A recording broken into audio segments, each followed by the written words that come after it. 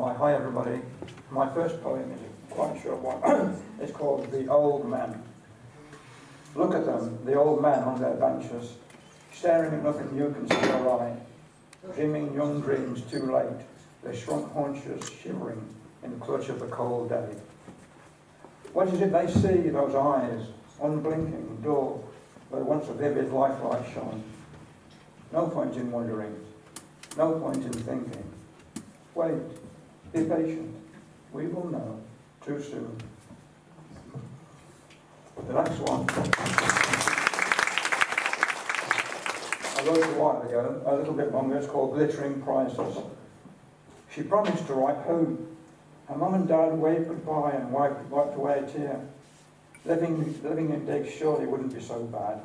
She'd probably get time off once a year. Her name in lights, that's all she asked. One try at the big time, her date with destiny. But oh, she said our hearts on passers by, and dreams aren't quite what they're cracked up to be. She thought it might be working for a while. Some minor points weren't all that hard to get.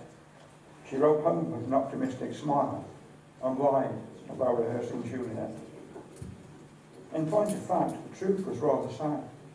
Passed around at parties, she soon got a name as the good time that everybody had at weekends. Oh well, it's a sort of fame, though not much to write home about, I know. One dismal sherry-sodden drama queen and her drug-riddled Romeos, drinking to forget, remember, something in between. And the third one, I wrote this a while ago, and I was feeling rather under the weather. I had a very, very heavy cold, and I was feeling very sorry for myself, as only blokes can. And I wrote this from my bed of woe. It's called Battle of the Sexes. Chronic cystitis, migraine, housemaid's knee, strategic headache, thrush and PMT.